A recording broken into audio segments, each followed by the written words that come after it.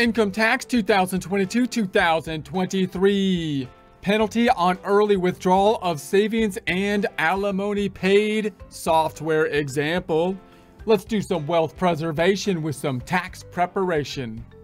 Support accounting instruction by clicking the link below, giving you a free month membership to all of the content on our website, broken out by category, further broken out by course. Each course then organized in a logical, reasonable fashion, making it much more easy to find what you need than can be done on a YouTube page. We also include added resources such as Excel practice problems, PDF files, and more, like QuickBooks backup files when applicable. So once again, click the link below for a free month membership to our website and all the content on it. Here we are in our example form 1040, populating it with Lacert tax software. You don't need tax software to follow along, but it's a great tool to run scenarios with. You can also find the form 1040 related forms and schedules on the IRS website, irs.gov, irs.gov. Starting point, like normal, we got the single filer, Mr. Anderson, no dependents, 100,000 on the income line, 12,950 standard deduction to get us down to the 87,050 on the taxable income. We're mirroring that over here in our income tax formula Excel worksheet, 100,000, 12,950, 87,050 here, and page 2 of the tax software calculating the tax at the 14,774, 15,000 on the withholdings, getting us to the 226 at the bottom line, mirroring that over here as well. All right, so our focus now, if I go on back to page 1, is to take a look at the schedule 1. Let's open up the schedule 1. We want to look at page 2, page number 2. And we're thinking about the penalty on early withdrawal of savings, and then we'll move on to the alimony. Now, the first one's pretty straightforward. Obviously, we would like to be advising ourselves and clients to not have a situation where they have to pull money out early and be subject to a penalty, because, for example, if you're putting money into like a savings account, you're not going to make much money on your checking account in terms of interest. But if you put it into like a CD or something like that, then you might make a little bit more money because you're telling the bank you're going to lock down that money. You're not going to pull it out, which means the bank has some more capacity to take that money and invest it on their end, and so on. So if you pull the money out early when you told them you wouldn't, you might be subject to the penalty. So you want to have a sufficient amount of liquid savings that you can pull out in the event of like an emergency or something. But if this happens, it should be fairly straightforward. Hopefully you don't see it that much, but you'll have a 1099 INT, and then you'll have the interest down here on the early withdrawal.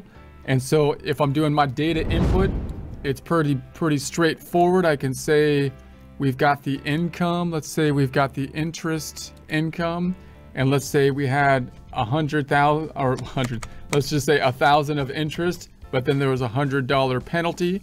So I'll just put the penalty down here, $100. And now if I go back to the forms, I'm going to say, let's go to the 1040. There's the 100,000. There's the $1,000 for the income for the interest. There's the $100 for the penalty, which is pulled in from schedule 1. And there is, this is page 2 of schedule 1. There's the penalty. So there's the penalty, summing up to the bottom, pulling up to page 1 of the 1040 here. So a fairly straightforward. Let's remove that one. I won't even do it on the Excel worksheet because it's hopefully we won't see that one too often, and it's fairly straightforward example. Let's take a look at the alimony. The alimony. That divorce was like the Alamo, and now we're dealing with the alimony. Okay. So now if we go down here, we've got the alimony stuff. Now we talked before, notice there's going to be symmetry mainly with the tax code usually. So if there's a payer that gets a deduction, then the recipient, the IRS, is usually going to force them to have income.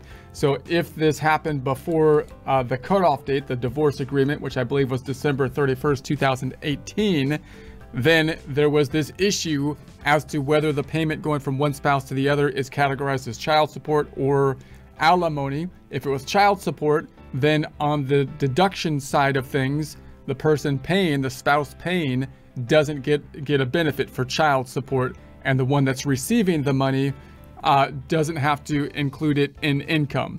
So that would be a benefit for the recipient from a tax situation. And then if it was alimony, then the one that's paying it possibly could get a deduction at that time if it was before the cutoff date, which would be, of course, a benefit. And then they usually have to give the social security number of the spouse so that the IRS can collect the money on the income side. And so on the income side of things, you would have the alimony that would be received. So that would be non-beneficial for the recipient. Obviously, the recipient would benefit from getting the money, but from a tax standpoint, they'd have to pay taxes on it. So they would like to get the money and not have to pay taxes on it. Now, after the cutoff date of December 31st, 2018, they removed that rule so that the recipient wouldn't have to include it in income, whether alimony or child support, and the payer doesn't get the benefit of taking the deduction for alimony or child support for after the cutoff date, which you might think would be non-advantageous for the payer. It's not fair to the payer. But again, my argument would be, well, obviously, if you change the tax code and everybody knew what the tax code was, I think the agreement would be different before, obviously, because you would say, well, there's tax consequences. We're going to take those into account, and that's going to adjust the amount of payments that are going to go from one to the other. And then if there's a divorce agreement that happened after the cutoff date, as long as it's not retroactively changing what happened before to the agreements that happened before, it makes sense that you would just change the divorce agreement. An agreement.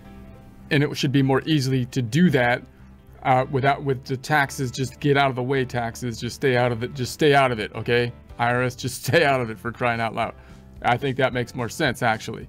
But so let's imagine we had an agreement before the date, and we're gonna say, so this is the alimony, the recipient name. I'm just gonna say just whatever. I'll just say recipient's last name, Anderson, recipient's social security number, which we have to give the IRS to because they have to get the income on their side. Let's say it was 15,000 or whatever, and the date we're gonna say is on 01/01/17, before the cutoff date of December 31st, 2018. I'm gonna say okay, roll it on over, and there it is. So now we've got this deduction. We paid the alimony. It was agreed upon before you changed the law, and therefore this person gets to deduct, Mr. Anderson, the 15,000. So the 15,000 is going to roll down to the bottom here, and then on the 1040 we're going to have the 100,000, the 15,000 deducted to get to the adjusted gross income, the AGI, the 85,000, 12,950, still the standard deduction, getting us down to the 7,250. On the recipient side, as we saw on the income presentation and section, they would have to include the alimony received in that situation. There has to be that symmetry. If someone gets the deduction, someone else has to have the income, is the general rule, you would think. Let's just put that into our Excel worksheet over here because why not? So we're going to say this is an adjustment to income, and I'll just add a line item for alimony. Alimony. That's not spelled right. There is no way that you spelled, well, I did. Is that really it? Did I do it right? Maybe I still can't believe it. You're too stupid to be able to spell alimony. No, it's right. What are you talking about? I know what I'm talking about. Okay. So then we're going to say this is going to be this one. And let's just put it on the outside, assuming we only have one alimony payment. We're not paying multiple people alimony in our worksheet, although you could set a worksheet with have multiple alimonies. I'm sure that comes up.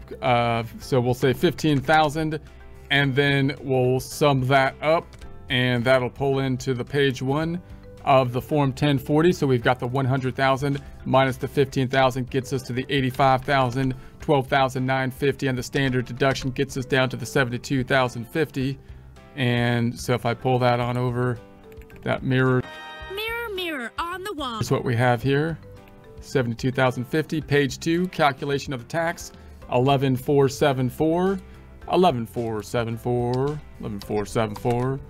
and that gets us down 15,000 withheld to the 3526.